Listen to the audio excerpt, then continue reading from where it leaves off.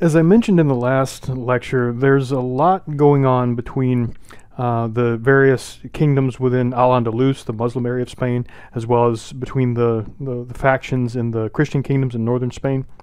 So we don't want to overgeneralize or oversimplify the number of divisions. We don't want to just say we don't want to just conceive of Spain at this time as divided between Christian Spain and Muslim Spain. Although those are familiar categories, we can look at lots of different points in history and say, oh, look, the Christians were fighting the Muslims. We can look at the Crusades. We can look at sort of jihadist campaigns in the Middle East today, and easily divide the world into simple distinctions based on religious belief. But I mentioned that there were Christians and Jews in all over Al-Andalus, all over the Muslim territories, who had rights to their own religions. They were likely to be promoted in government and that sort of thing.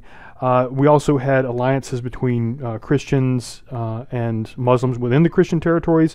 We had alliances between individual Christian kingdoms with Muslim kingdoms against other Christian kingdoms, and Muslim kingdoms and Christian kingdoms against other Muslim kingdoms, and sometimes Muslims and Christians on one side versus Muslims and Christians on the other side.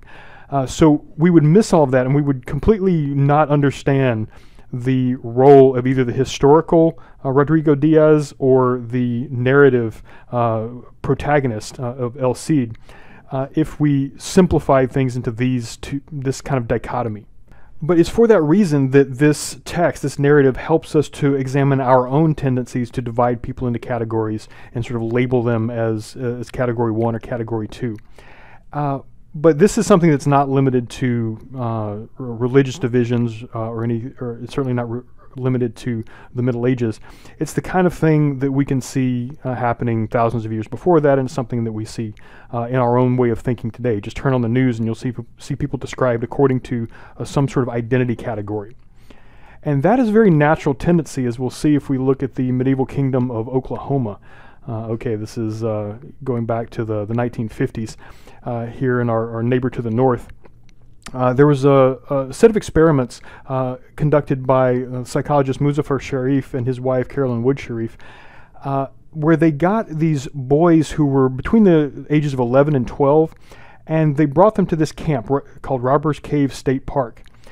And they ran it like a normal, like a Boy Scout camp or something like that, except they were looking to see how people bonded, especially young children bonded, when they worked together as a group, and then how they interacted with each other and with other groups once their group was in competition with yet another group.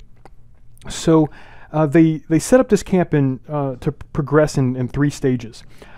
First was the bonding stage. This is where they got groups of boys together, and they had them carry out common goals where they would be building tents, they would be doing cooperative exercises that didn't have any competition. They weren't like games where one group competed against another. They all had to work together. And the bonding stage was followed by the competition stage. It was at this point that each group, though they had been operating separate from each other, each group then became aware of the existence of the other group. One of the first things they did was each group came up with a name for itself.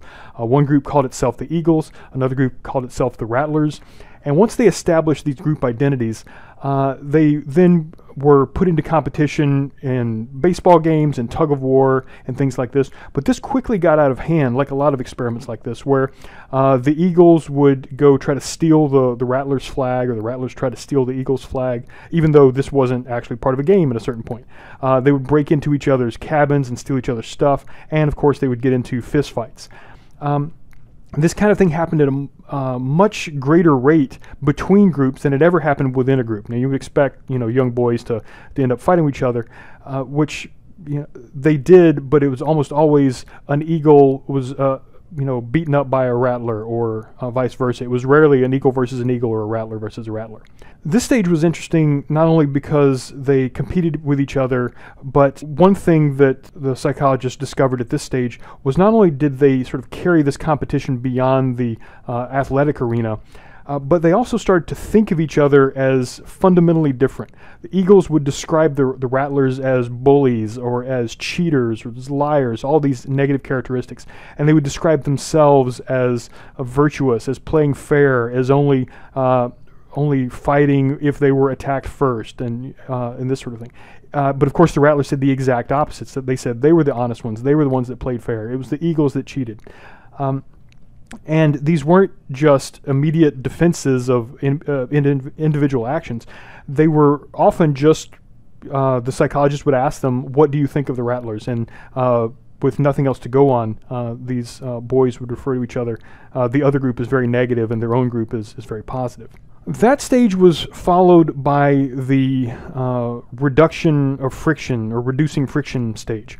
In this stage, they were required to do, each group was required to do things with the other group to cooperate. So one thing they had to do was fix a water tank that was supposedly broken. It wasn't actually broken, but it was made to look that way, so that they had to put their minds together to figure out how to fix it.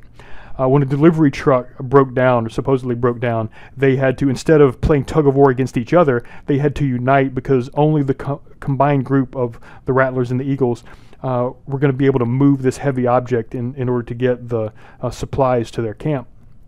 So once this happened, these the infighting, or the fighting between groups, was reduced, but also the stereotypes, the slandering, the accusing each other of being underhanded and deceptive and that sort of thing, those things were reduced. So what Muzaffar Sharif eventually wrote about in this article was, this was an example. He set out to see how groups interacted with each other, but more importantly, how they thought of each other in times when those groups are in competition with each other for limited resources. But how that changes when those groups are combining their efforts for common resources. And so groups have an in-group bias, that is, they assign positive characteristics to their own group, but they have an out-group hostility. That is, they're automatically hostile to people who are in a rival group, even though they don't know those individuals. So once these groups identify these icons that unify them, and the icons that unify their rivals, they ignored the fact that these groups were created entirely arbitrarily. Each individual boy was assigned to one group or another based on no independent characteristics. It didn't matter what the individual was like before they were part of the group. They were just completely randomly assigned. But when the boys were asked to describe individual members of their own group or individual members of the other group, they wouldn't respond to those individuals as individuals. They would respond to them as Rattlers or as Eagles, as if it wasn't an external characteristic that they were part of this external group, but as if being an Eagle was an internal characteristic. It determined who they were inside, who they were as individuals. This is called essentialism. Essentialism is the belief that people of a particular group, or each individual of a particular group, is defined by natural internal characteristics that remain constant through different external situations. Essentialism presumes there's an essence to who you are, that it's internal, it doesn't change, it's more important than external characteristics like what group you're a part of or how you act in one situation. We essentialize people in different political groups, different religious groups, including ourselves. We assume I am this way because I am a member of that group. To be an American is to be this. To be a Christian is to be this. Rather than saying the opposite, which is because I was raised as part of this group has had this influence on me as an individual. I tend to think that, that these characteristics aren't coming from outside, that they're coming from inside. We do this with religion, we do this with politics, we do this with different groups. We also do this with gender. If I told you that either Muzaffar Sharif or his wife, Carolyn Wood Sharif, one of the two was good with children and one of the two was good with fixing things around the house, you would probably assume that the husband was the one that was good at fixing things and the wife was the one that was good with children. We tend to assume that these are internal characteristics, that women are just naturally one way, men are just naturally another way. And of course, there are statistical regularities where it might be more common for women to be one way and men to be another way. But we also have the external pressure from our culture that pushes us as men to act a certain way and as women to act another way. And just like just like the Eagles and Rattlers tended to define each other based on their groups, of course we have a millennia-long tradition of defining people by their religious beliefs, or even the religious beliefs of the groups that they're a part of, rather than seeing them as members of a group where the individuals may or may not have something in common with the other individuals around them. Just because one person self-identifies as Christian or self-identifies as Muslim, we presume we know certain things about them. Although, as you probably noticed when we read the book of Genesis, a lot of what we assume constitutes Christianity or Judaism doesn't actually come from the Bible. And when you ask people who identify themselves as Christians about individual beliefs or doctrines, you ask them, if they're Nicene Christians, what their belief is about the Trinity. Do they accept that Christ was of like substance with God or a similar substance with God? All of these were extremely fundamental debates in early Christianity, but debates which modern Christians almost never know anything about. So are these defining characteristics? Are people actually being defined by their beliefs, or are they defined by a group, and when asked what they believe, do they then go look to that group to find out what they're supposed to believe? That is, I'm asking you, are you really, as an individual, characterized by this thing, or do you just assume that you should be because you're part of this group? Just like we tend to fall into the essentialist type of thinking where we assume that people are determined by a certain essence, we also tend to assume that the groups that we're part of have something in common beyond just the group membership itself. We tend to believe that people in our group all have a common essence that unites us, even if we don't know those individual people. So imagine that you are here on campus and you see someone else wearing a Texas A&M Corpus Christi t-shirt. It probably wouldn't strike you as very interesting, but if you were in New Orleans and you saw someone wearing a Tamu CC t-shirt, you might say, oh, there's a member of my community. And this might be somebody you've never met before, you've never seen before, but you feel that, oh, this is someone I know, or at least someone I have something in common with. And imagine if you saw somebody with a University of Texas shirt on in London. You're in London, you've got a Tamu CC shirt on, they have a Texas University of Texas shirt on. Even though there's different universities, this is someone you've never met before, you feel like they're part of your community. So these are people that are not part of our face-to-face community, people we don't actually know, but we imagine that we have something in common because we have this group that we're a part of. This is what the philosopher and historian Benedict Anderson called an imagined community. So an imagined community is a group of individuals that identify with each other, even if they don't personally know each other. They may define their community and themselves according to a common group, the group's name, the symbols of that group, the doctrines of that group, even if they don't know all the doctrines of that group, the regions that they're from, the languages that they speak, the accents that they have, all sorts of other characteristics like this that don't actually tell us anything about that individual. So the difference between an imagined community and an actual community is in an actual community, you know the people in your community. If you don't know them, then they're not really part of your community. There's sort of a fuzzy boundary out there where there's the people that you know, and then there's the people that the people you know, and you may not know them. So they're sort of on the outside of your community. But an imagined community would just be the type of thing we're dealing with when we say that there are the Christian kingdoms of Spain and there are the Muslim kingdoms of Spain. As we see, El Cid is one of these people who doesn't really fit. I mean, he is ostensibly Christian, and if you asked him whether he believed there was no God but Allah and Muhammad was a prophet, he would probably say that's not a foundational belief of mine. Whereas that God so loved the world he sent his only begotten son, that would be a foundational belief. But that doesn't really determine his community, as we saw. When he is exiled by Alfonso, Alfonso is a Christian, El Cid is a Christian, but El Cid has to leave Castile, and then he goes into the community of Zaragoza and fights on behalf of the Muslim kingdom of Zaragoza against the Christian kingdom of Barcelona. So he's one of these people who moves from one group to another, even though his religion probably doesn't change. It's just that religion doesn't determine his community. And that's something that is hard for a lot of people to understand when they read the Song of the Cid or look at the historical El Cid. it seems maybe that he's betrayed his faith or something like that, according to our terms, but all he's really done is not fit our stereotype, not fit our assumptions about what is supposed to characterize the individuals of that group. So what are we supposed to do if we can't just judge people or individuals by the groups that they're a part of? Well, that leads us back to this necessity of theory of mind. Remember that theory of mind requires us to understand individual thinking at the individual level, not just to say, well, if he's a Muslim, he must think like this, or if he's a Christian, he must think like this. That's appealing to stereotypes. And the psychologists David Comer Kidd and Emmanuel Castano pointed out that literary fiction, fiction that makes us distance ourselves from stereotypes, conventions, familiar schemata, the way we expect things to go, the scripts we're accustomed to, literature that defamiliarizes these common expectations, they force us to look at each individual character at the level of their thinking and their thinking about other people's thinking. So whereas many of our mundane social experiences may be scripted by convention and informed by stereotypes, those presented in literary fiction disrupt our expectations. They defamiliarize our approach to understanding the world and the people in it. Readers of literary fiction must draw on more flexible interpretive resources to infer the feelings and thoughts of characters.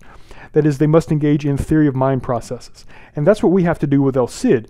If we looked at El Cid, the summary of the Song of the Cid, we could say that, oh, here's this Christian fighting against Muslims. Okay, I know the basic conflict here. I know what drives El Cid. I know what he wants to accomplish. And by conquering the city of Valencia and making it his own kingdom, as a Christian, he's conquered a Muslim kingdom, and that's the protagonist being successful, the end. That's all there really is to know about the Song of the Cid. But if that's what you thought, you would completely miss all of the conflicts that determine the action of the poem and the focus of the poem. If we divided all the characters up according to their religious affiliation, we might assume that El Cid should protect his daughters against Aben Gabon, the Moorish king of Molina, and that he could rely on somebody like Count Garcia Ordóñez or Diego and Fernando González, the Infantes of Carrion. Although that would have him, these are precisely the people that he finds that he cannot trust. These Christian nobles who are supposed to have certain individual characteristics derived from being Christians. They're supposed to be sexually virtuous. They're supposed to be honest. These are things that they're clearly not. They're abusive. They're deceitful. They just want to exploit El Cid. They want to marry his daughters only because they want El Cid's money. And the fact that they're nobles, we might assume, according to the conventional logic of the time, and the Carrion nobles themselves say that because we are noble, that even though we've beaten and nearly killed these young women, they're the daughters of a commoner, so they have actually been honored by our abuse because we're nobles and they're not. So when we beat them and leave them for dead in the woods, that actually is an honor for them to even be acknowledged by us, superior nobles.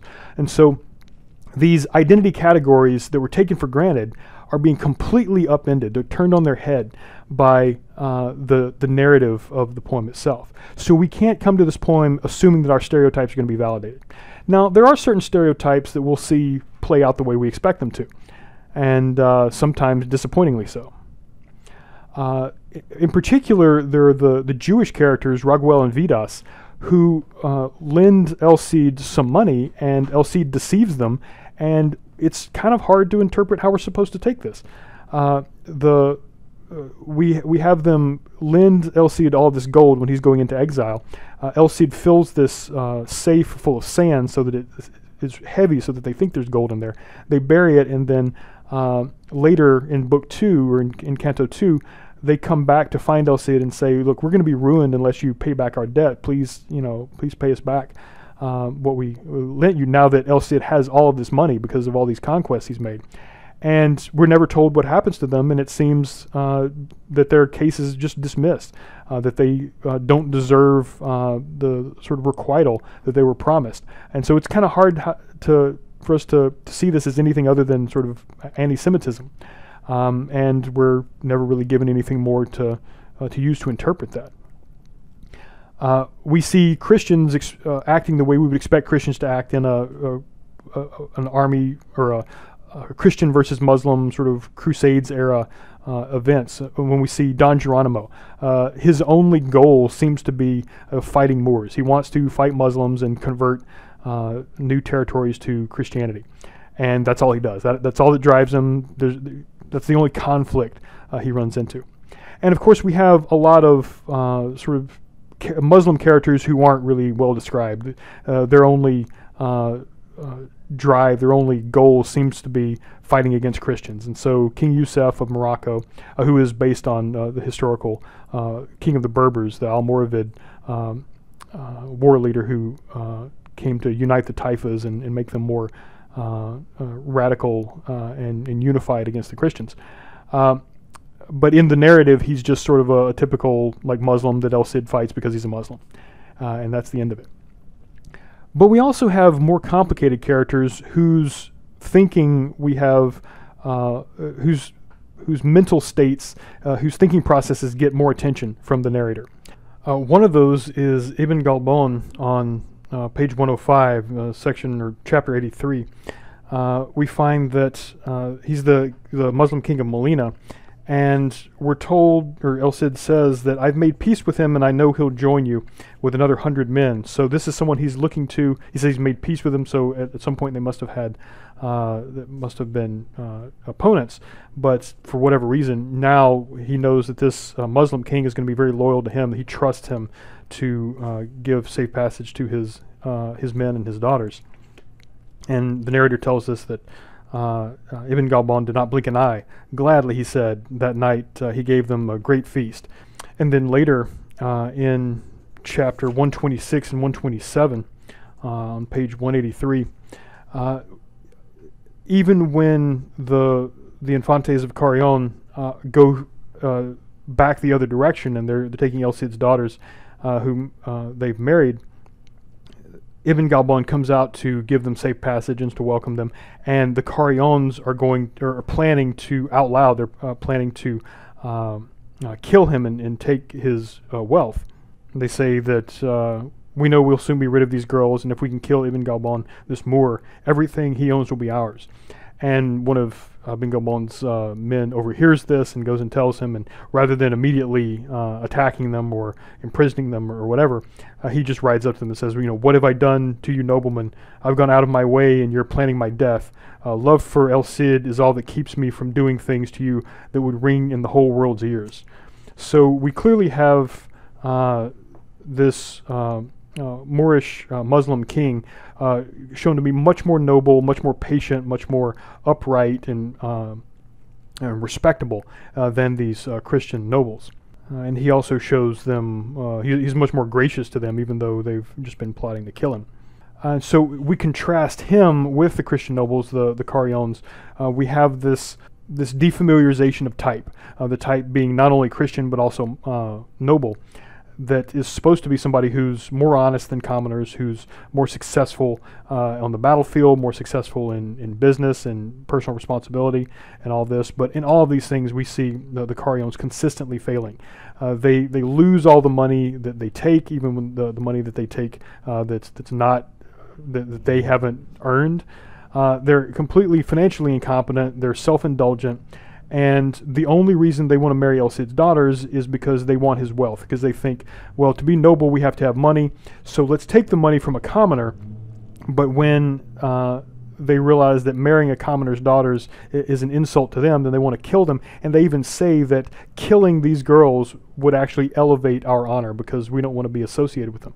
And so we're left to wonder what's going on in these guys' heads. The narrator's ideas of justice and of nobility and of noble character, at least, versus the conventional assumptions expressed by the Carrions are clearly at odds. We have to understand their thinking even as we reject it, comparing it to another type of standard, another type of criteria for what makes a person good.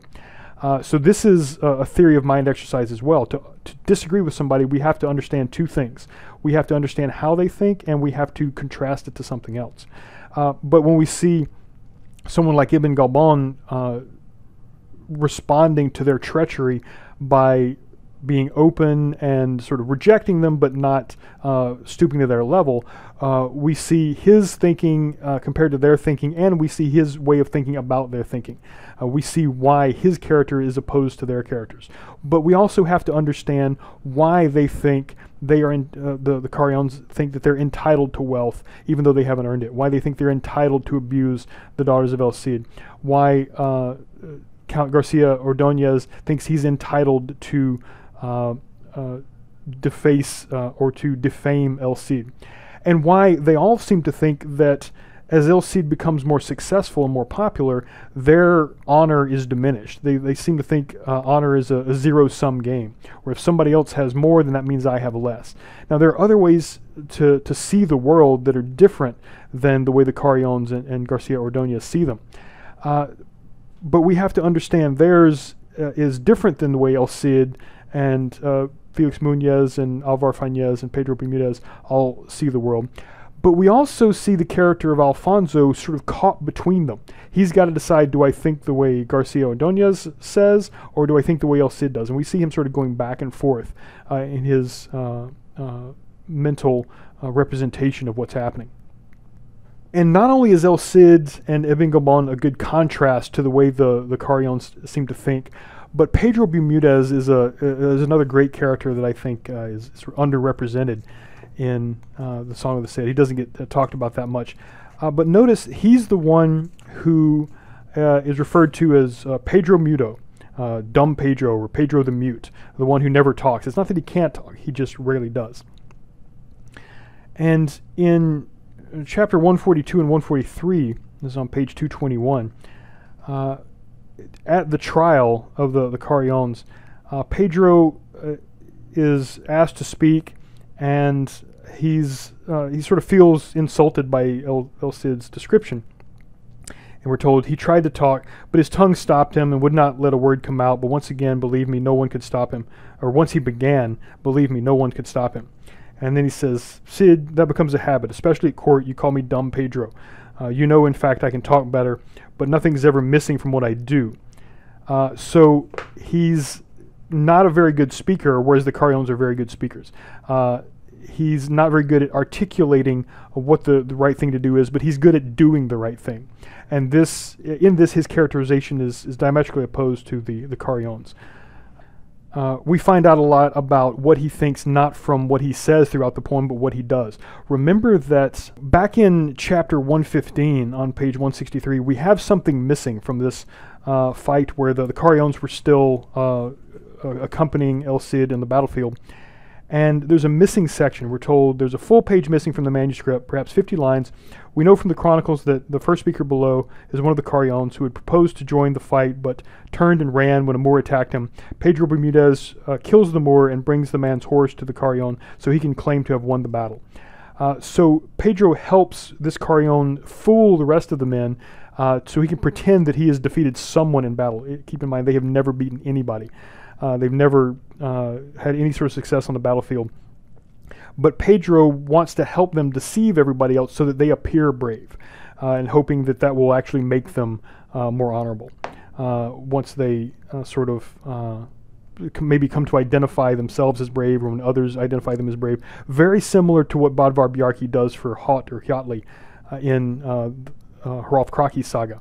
Let's take this coward out to the battlefield, and then once everybody thinks that he's just won a victory, maybe he'll sort of grow into fit the part.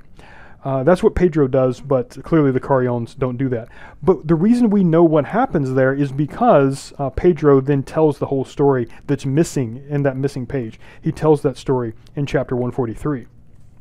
And so whether it's the Carriones trying to deceive everyone else or trying to state out loud the way they think, or it's Ibn Gabon or Pedro Bermudez contrasting themselves to the Carriones and articulating one way or another the failure of character in the Carriones.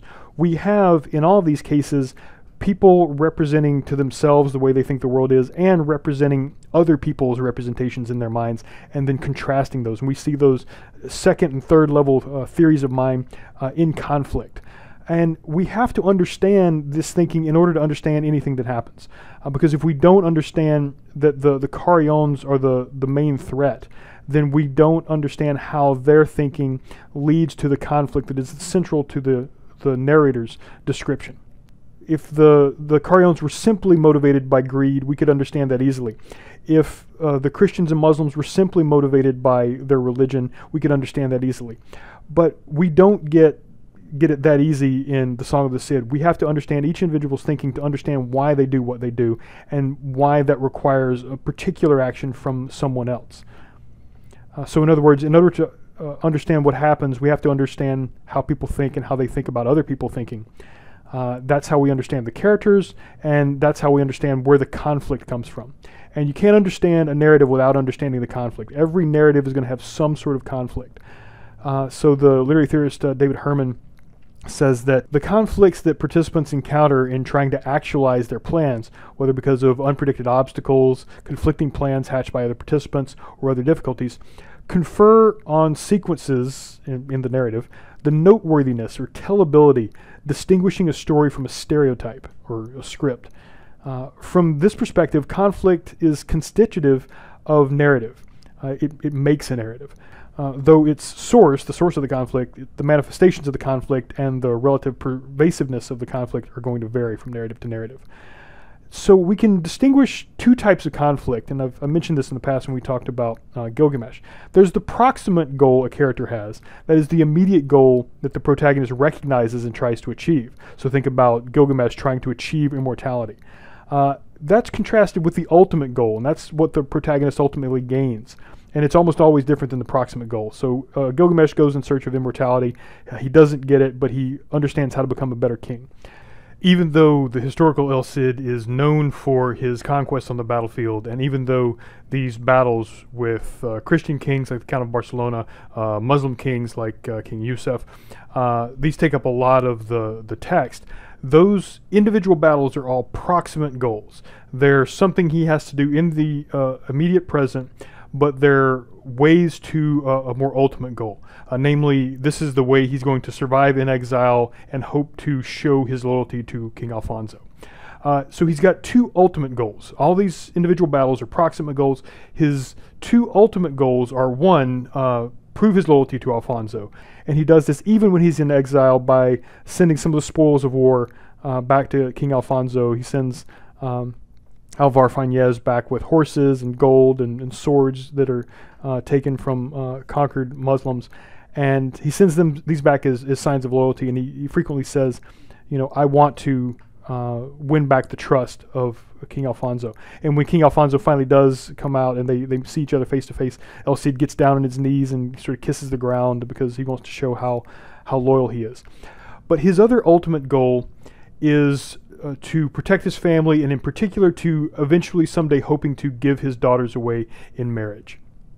When he has to leave his daughters and his wife with Don Sancho, the abbot, he holds his daughters up and he says, may it please God and his mother Mary that someday these hands will give them in marriage. These two goals are going to come into conflict when the king decides that his daughters should be given in marriage to the Carrions.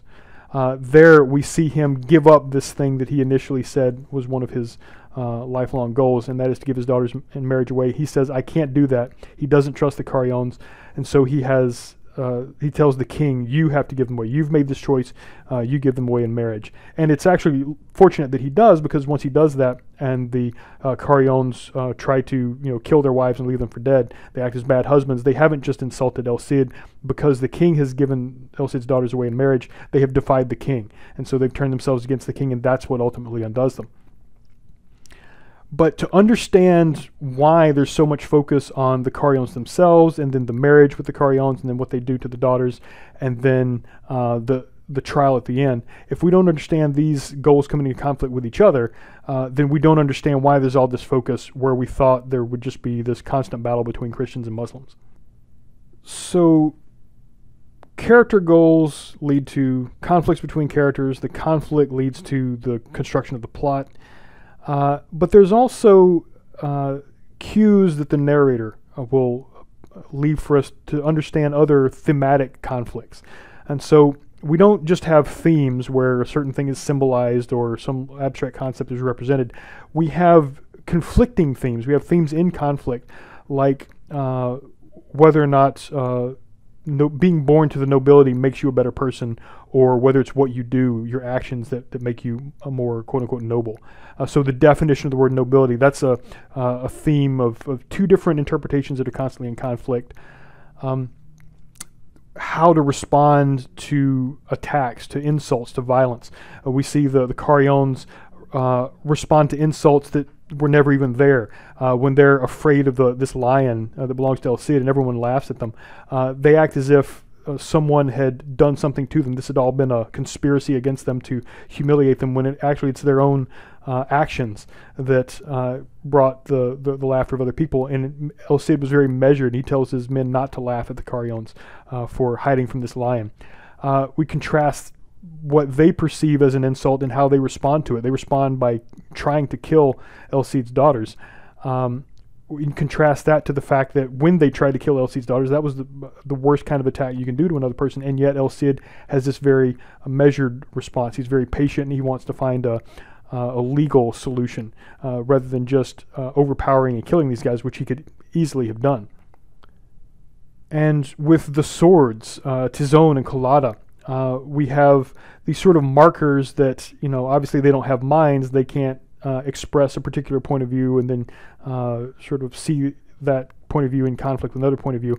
But they aren't necessarily symbols, although you may argue that they are, so much as an objective correlative. This is a term which I'm not going to ask you to learn, but if you see an object that is consistently used to focus your attention on one issue or one sort of thread of the narrative, then that's what T.S. Eliot and others have called an objective correlative. It's an object that correlates to something else happening in this narrative.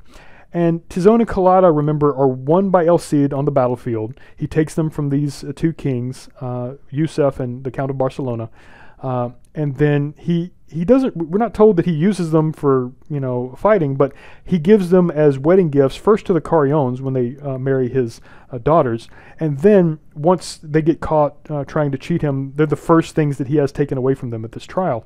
And when he takes them away, he gives them to Pedro Bermudez and to Martin Antolínez, and then Pedro and Martin use them in single combat against the Carrions. So the Carrions, we see the swords as El Cid's accomplishments on the battlefield. He passes those accomplishments on to these two guys who don't have any accomplishments on the battlefield as a symbol of his own sort of devotion to them as his new sons-in-law.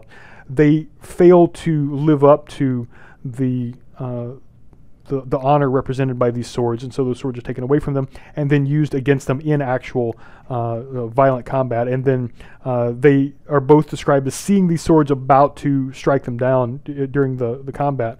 And each of the Carrions begs for mercy when they look at either Tizon or Colada. They recognize that they are unworthy, that they are defeated by these weapons that they were once offered. And so if your goal as a reader in reading the Song of the Cid was to figure out what happens, as you read, you're probably thinking, okay, what do I need to know? And if to figure out what I need to know who are the most important characters, which of these events is the most important, what do I need to be focusing on? Now that you've sort of seen what happens, when you first read this narrative or any other text, you don't really know what to focus on. You don't really know which of these things is going to be important later on. Now that you've read it, you realize that the final battle, so to speak, the climax of the narrative, isn't what you may have expected. You may have been expecting it to be a confrontation between El Cid and Alfonso. You may have expected it to be a conflict between Christians and Muslims.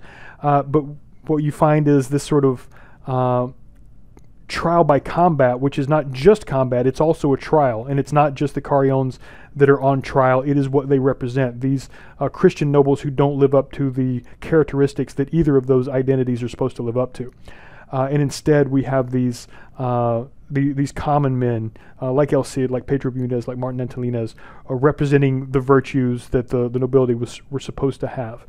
And we see that the honorable characteristics are not exclusively shared by Christians. They're also a product of Muslims, at least like Ibn Gabon.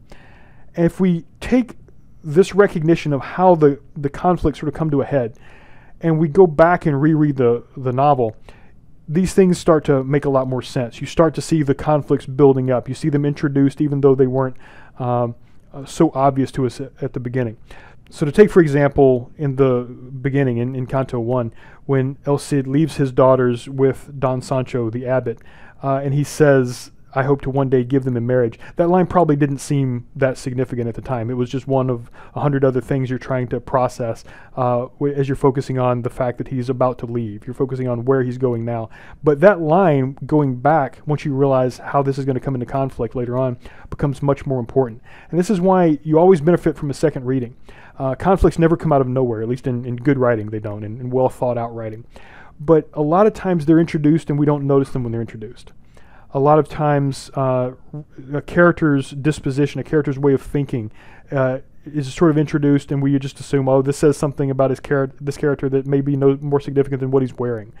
But if we see later on that expression of a way of thinking actually leads to a conflict we didn't see coming, then we go back and read and we see, oh, okay, here's where this character's thinking is introduced, and now I see how that's going to lead to a conflict with another character who thinks in a different way. El Cid, just like everything else that we've read, really benefits from a second reading, and I strongly encourage you to go back and read this if you have time. And just to skim over it, a lot of things are going to become suddenly more obviously important that you may not have noticed before. And when you're trying to decide, what do I need to remember, what do I need to pay attention to, focus on the conflict and the character psychologies that lead to that conflict.